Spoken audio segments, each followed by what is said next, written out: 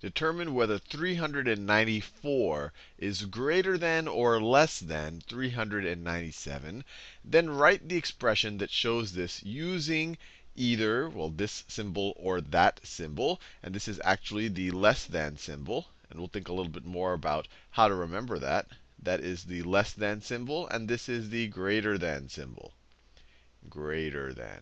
So first of all, let's just look at the two numbers, 394 and 397. So let me write them down. 394, 394, and then the other number is 397. 397. Now, they both have 300s, so their hundreds place is equivalent. They both have 90, with that 9 there. But this is 300 plus 90 plus 4. Plus 4. And this is 300 plus 90 plus 7.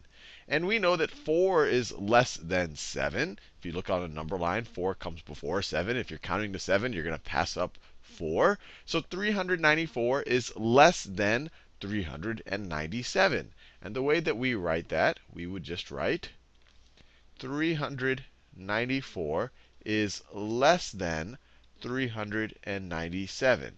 And the way I remember that this means less than,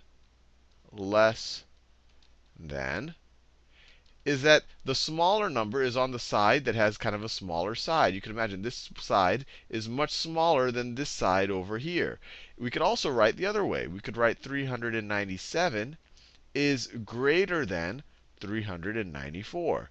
And once again, the bigger number is the side that this little thing is opening onto, or the side that has I guess, the bigger side of this symbol right here. This point is the smaller side.